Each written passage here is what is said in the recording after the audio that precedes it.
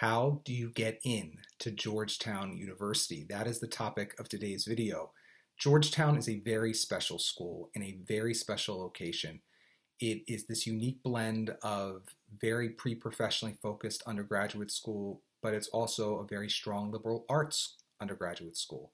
They have a value system over there at Georgetown. They have a great location over at Georgetown. They have unlimited, it seems like, pre-professional opportunities in terms of living and learning in DC and taking advantage of that economy that really never goes into recession because, of course, it is so well supported by the federal government. So there's just a lot positive about Georgetown. From the typical college applicant's perspective, there's a lot to fear with Georgetown because Georgetown is anything but common, i.e. they do not take the common application as of this video taping. Now, maybe next year, maybe in 5 years, maybe in 10 years, who knows when, at some point, Georgetown will become probably more common insofar as they will take the common application one day when current admissions leadership departs.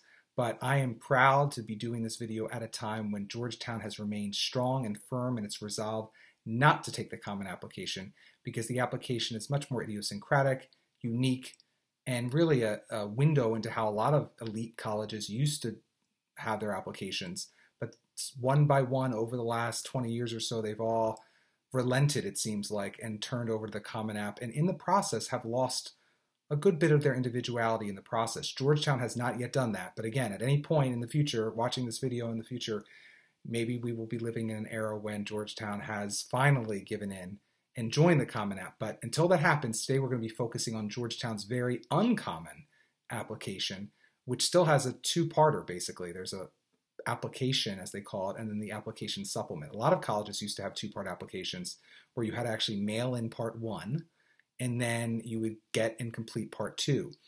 These days, even Georgetown understands that you're unlikely to be filling it out on paper, but they still give you that option in extreme circumstances, and you can even still put your photograph in the Georgetown application if you so choose. And a lot of colleges, Brown, many others, used to have that option.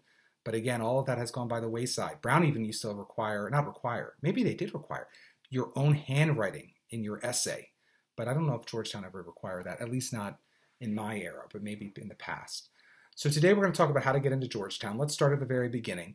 Georgetown is a highly selective school. I would call it a hyper-selective school, and therefore you definitely want to read my article on admissions.blog entitled How to Get into the Ivy League Ethically. This really rings true for a school like Georgetown because Georgetown wants those scores, they want those grades, and they really do want you to write like you were born in the 1950s or earlier. You know, like they want you to be able to write still, unlike most colleges that couldn't care less. Georgetown wants you to be able to write, and once we talk about their writing sections in a minute, you will see why. So all of that article is very applicable. Read it carefully. It is linked below this video. And again, it's entitled How to Get into the Ivy League Ethically, but Georgetown is basically an Ivy League level school in all ways, shapes, and forms. Well, all the ways that matter, really. Except, of course, unlike all the Ivies, it's still, again, as of this filming, it takes its own application, whereas all the Ivies are currently members of the of the Common App. And therefore, they, as I've mentioned, have become a little more common in the process. So that's tip number one. Tip number two is the other thing I love about Georgetown. I mean, there's so much to love about Georgetown, but one of the other things I love about Georgetown is that they also allow you to upload a resume to their application. So if you were not satisfied with what you've shared in their extracurricular activities section, you are encouraged and allowed to upload a resume, no problem.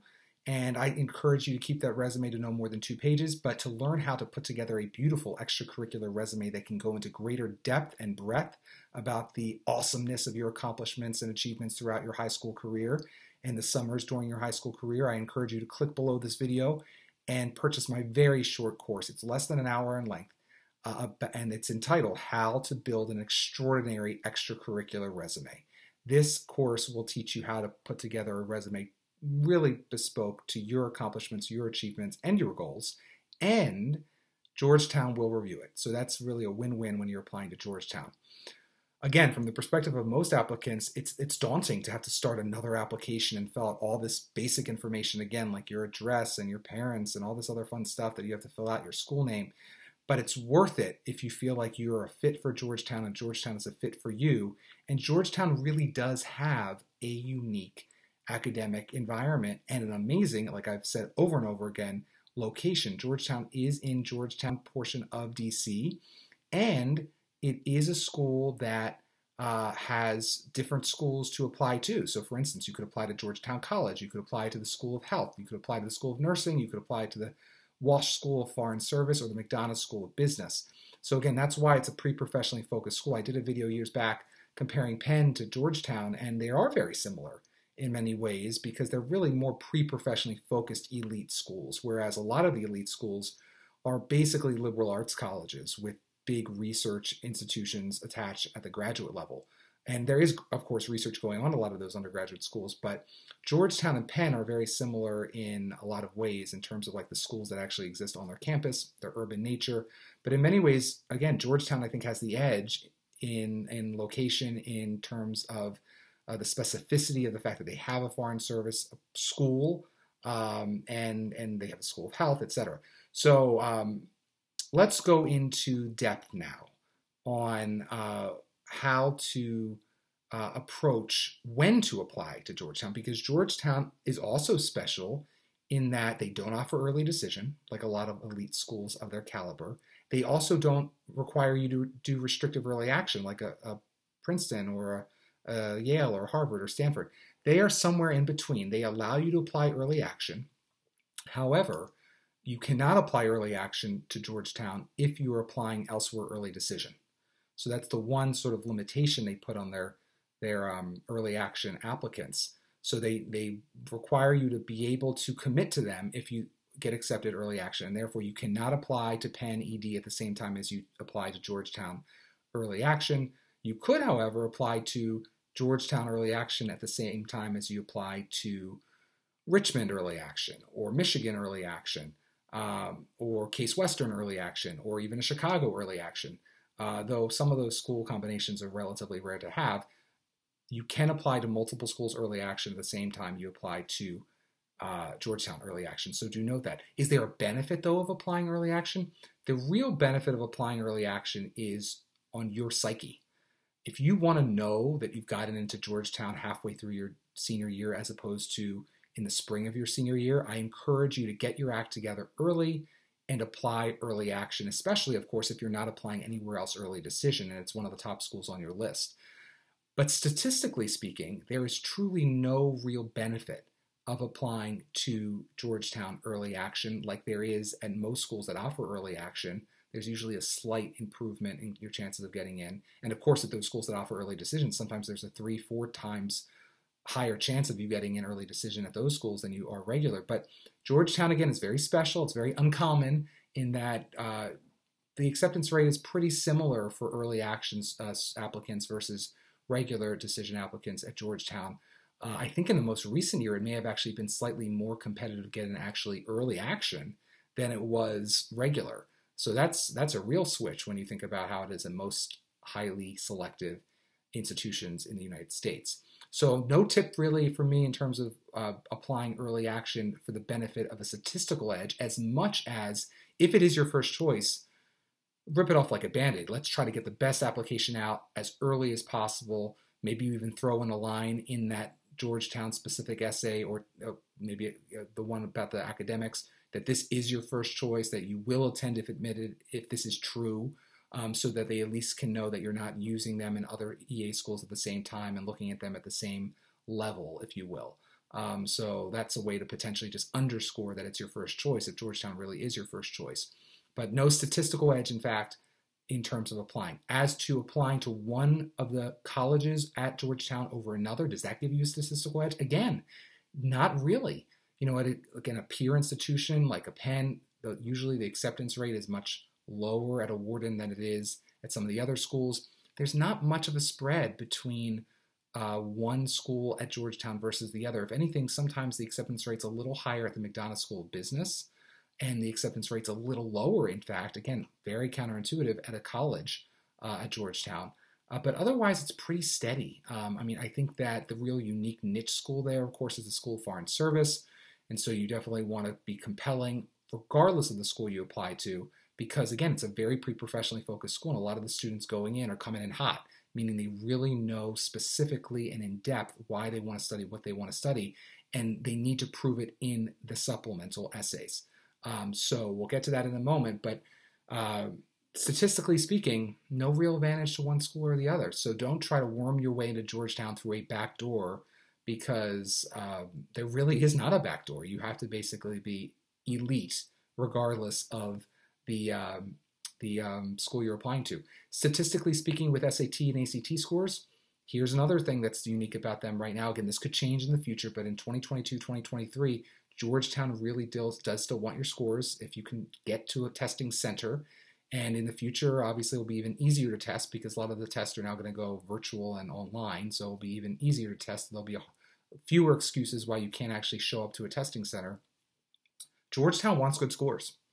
I would highly suggest, as the article on Admissions blog indicates of how to get into an Ivy League ethically, minimum 1400. But honestly, you really want to be mid 1400s or higher on the SAT, or 33 or higher on the ACT, to give yourself the very, very best shot of getting into Georgetown. But that's just setting the foundation. As I often say, let's get into the weeds. Let's get into the actual application, which is what really separates the men from the boys, or the wheat from the chaff. This is where it all happens, because Georgetown reads the application very carefully from start to finish, and they have a lot of opportunities for you to write and differentiate yourself. So what do I mean? Well, Georgetown has 3 different writing opportunities.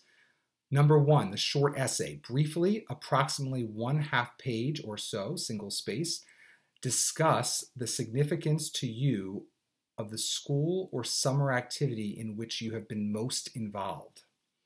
So sometimes you can recycle this. Like, let's say you have chosen to also apply to Vanderbilt or something, and you're completing the extracurricular experience essay for them. You could theoretically recycle it as long as the essay is about the one in which you've been most involved. So unlike the Common App essay question that comes across frequently on supplements about elaborate on one of your extracurricular activities in greater depth, Georgetown does not ask you to pick any random extracurricular activity. They want you to go in for the kill and describe the significance to you of the school or summer activity in which you have been most involved. How do you frame this essay? Again, it is not a resume entry. So do not just list all of your responsibilities in the activity in which you have been most involved. Instead, you want to treat it like a real essay. What does a real essay look like? In my book, it has an introductory paragraph with a thesis. It has a body with several paragraphs that support the thesis and prove the thesis. And then it has a conclusion that wraps up the essay beautifully, but doesn't restate the thesis, but says something new and thought-provoking at the end. So for Georgetown, you want to write this essay in such a manner where you're describing your motivations for getting involved in that activity, either during the school year or summer, and what you take away from that experience, what you'll leave that experience with, if it's ongoing, how you'll leave it, if it's already ended, how you ended it, and what you sort of learn from it. Sort of what was the moral to the story for you for that experience? What did you learn about yourself, the world around you, that thematic area that you focused on in that activity? There's a number of lessons that you could glean from the activity in which you've been most involved. And so this essay is really geared toward not having you just share the objective facts of what you achieved in that activity, but rather share the more subjective feelings you have related to how you grew, how you changed, how you made you a better or different person, and what it may portend for the future. Are you going to continue to pursue that type of activity in college and or beyond? Are you not? And if so, why? These are the types of things that you want to sort of button up in an essay like this. It is a growth-oriented essay. You want to be a better version of yourself by the end of this essay than you were in the beginning, and show how that activity has been formative for you. How's it changed you? All right. Again, you have basically a half page. I call that 400, 500 words max. So maybe even less, depending on if you do a really bang-up job and use each sentence for all it's worth. But write the best essay you possibly can there, and treat it like an essay, not just like a narrative resume entry. That's what the resume is for, and that's why you want to purchase my course, which I mentioned earlier, How to Build an Extraordinary Extracurricular Resume. So that's the short essay, but now we have 2 longer essays, and each of these longer essays can be, frankly, over 650 words, which is even busting through the limits of the Common App essay length. Officially, they're sort of 1-page single-spaced each. I usually recommend students give it anywhere between 550 and 750 words, give or take. But the exact word count is not nearly as important as making sure you maximize the value of each sentence in your final draft. Again, you don't want to have throwaway or brainstorm sentences in this. You want to use each sentence for what it's worth and edit, edit, edit until you've gotten down to the most muscular sentences in the intro, in the body, in the conclusion. Here are the essays. For essay number 1, as Georgetown is a diverse community, the admissions committee would like to know more about you in your own words. Please submit a brief essay, either personal or creative, which you feel describes you best, or which you feel best describes you. Excuse me, I'm a little backwards today. So in any case, that essay, if you've done a really beautiful bang-up Common App essay first, you should just use the Common App essay. I don't want you to stress out about this. I don't need you to throw in Georgetown-specific language in it, though if you feel like you are up to the task of doing so, maybe you do name drop Georgetown once or twice in a new conclusion that's built out a little bit more robustly than your Common App essay conclusion was. But ultimately, I do encourage most of my applicants, if they've already started or completed a Common App essay, and it's going to be really strong when they work with me, it's going to be really strong, to ultimately use their Common App essay, or at least the majority of their Common App essay here for essay number 1, because hopefully that showed enough about you. That Common App essay, of course, is a spotlight essay on you. So this is the same goal you have for essay number 1 on the Georgetown application, which is to show you in a light that you have not yet showed yourself, and they would not have gleaned from your grades, your scores, or your extracurricular activities, or your letters of recommendation. The Common App essay has the same goal, and so that's why I encourage you to use the same essay, or very close to the same essay, for this particular essay 1 on the Georgetown app. But like I said, because they throw out that line, as Georgetown is a diverse community, you have that window of opening at the end to say something at the end like a little less general than you would say in the Common App essay, like instead of saying, and this is how this experience changed me, the end in the Common App essay. In the Georgetown essay, you would say, and this is how that experience has changed me. And I know at Georgetown, I will demonstrate X, Y, and Z differently as a result. You know, so you can really put that final punch in, that sort of Georgetown call out or name drop at the end, but make sure it's smooth, make sure it doesn't feel forced.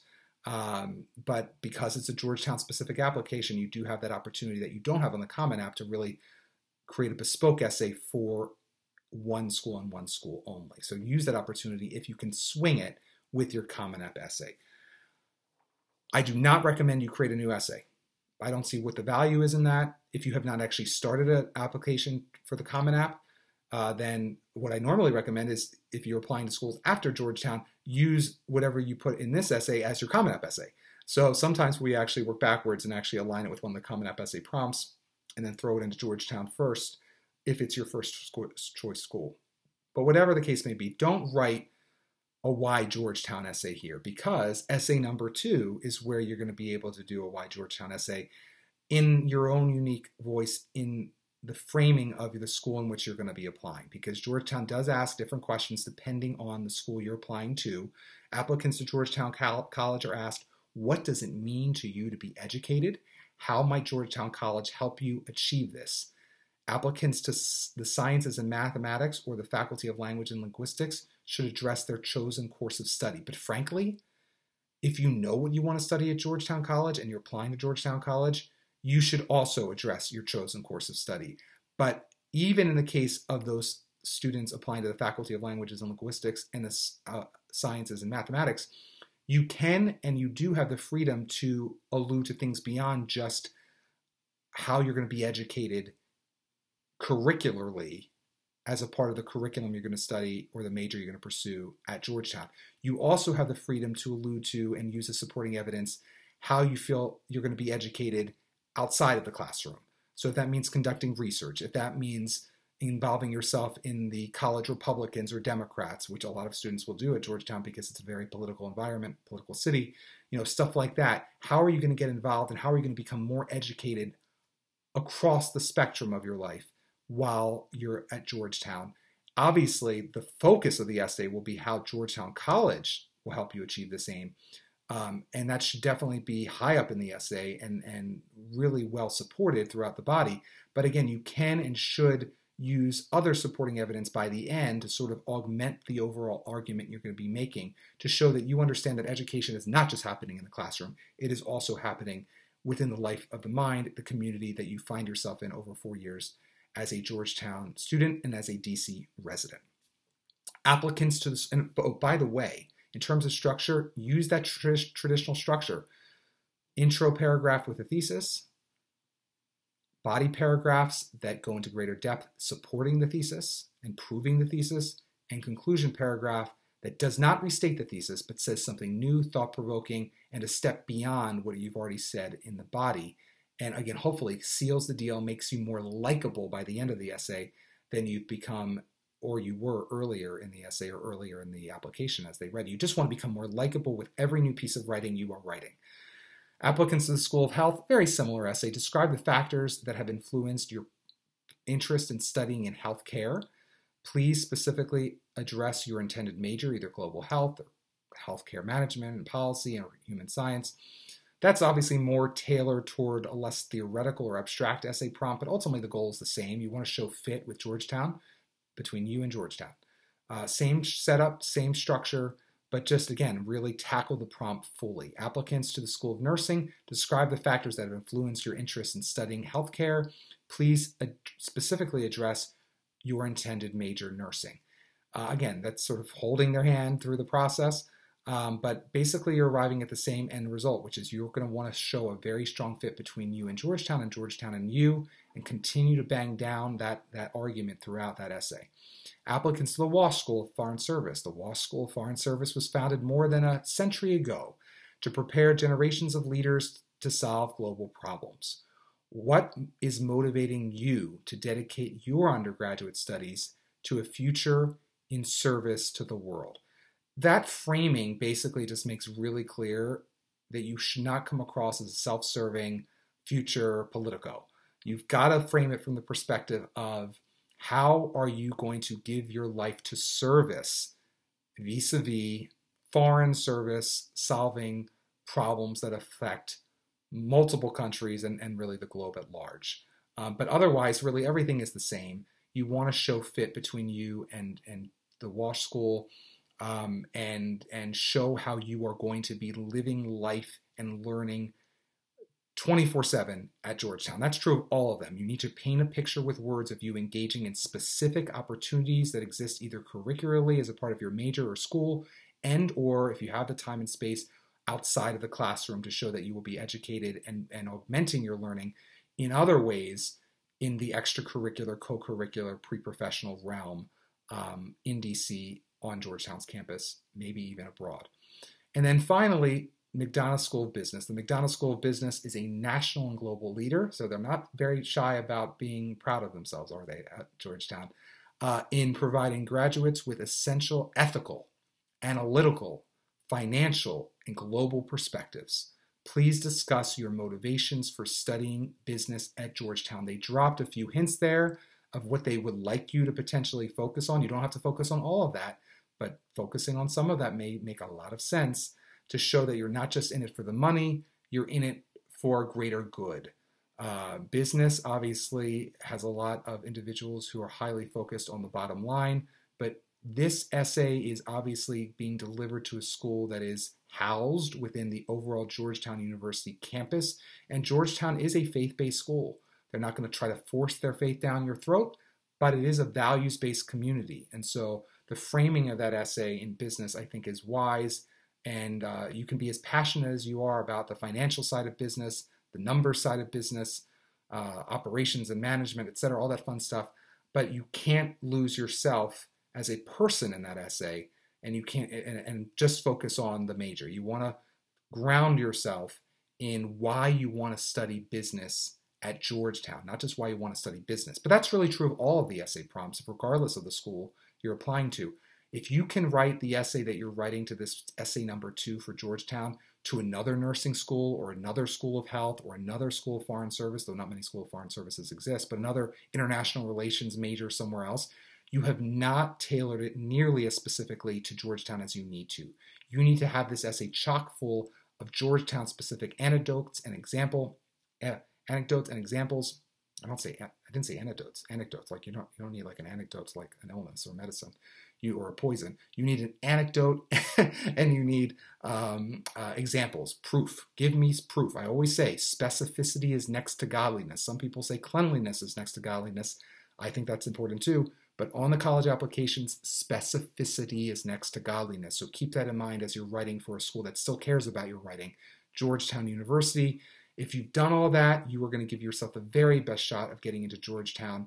I wish you the very best. By watching this video, you are in a better position to seal the deal with Georgetown University. It's a wonderful school. If you get in, go, unless you have eyes for another. But in most cases, if you're going through the extra hoops of applying to Georgetown, you probably are pretty serious about Georgetown, or you're going to wing it and they're going to get a sense of that right off the bat, and they're going to reject you out of hand unless you present some very unique, diverse background or perspective that allows you to be able to wing it. But most students, the vast majority of applicants around the world, cannot wing getting into Georgetown University. You need to be in it to win it, go big or go home, and that's how you're going to get in. With my help, you're going to be closer. My name is Craig Meister, the College Meister. To learn more about me, definitely go to collegemeister.com. You can also work with me one-on-one in your college applications and throughout your entire college admissions process. Collegemeister.com will show you how. If you like this video, click the thumbs up button below, and also subscribe to my channel because I do more of these videos. With every passing week, I will try to push out more. Sometimes I go months without doing videos. Other times I do 5 videos in a week. It really just depends on my workload outside of making videos, because this is just for fun, and I hope it's helping a lot of people the world over. Keep in touch with me by subscribing to my channel. And again, I wish you the very best as you apply to and hopefully get in to the very impressive, very fun, very edifying and educational Georgetown University, which is in the best part of Washington, D.C. See you soon.